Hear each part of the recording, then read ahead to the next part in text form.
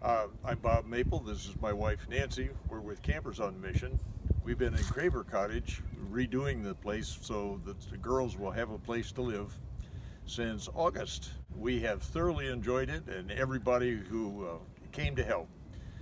We enjoyed the folks here at the Mills home. They've all been wonderful and supportive of what we're doing. God has taught us that this is His work and not ours, by sending the people that need to be here to do what needs to be done when they're needed. It's just been amazing to watch day after day, event after event, when God decides to provide what is necessary. We have had a ball. And we've thoroughly enjoyed working with the people here at Mills Home.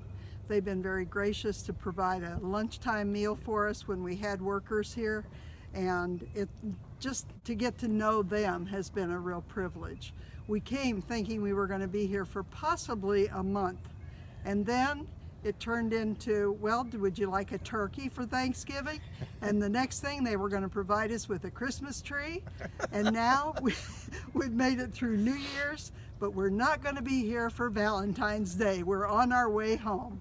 Thank you so much for all that you've done for us. And it's been our privilege to serve the Lord here.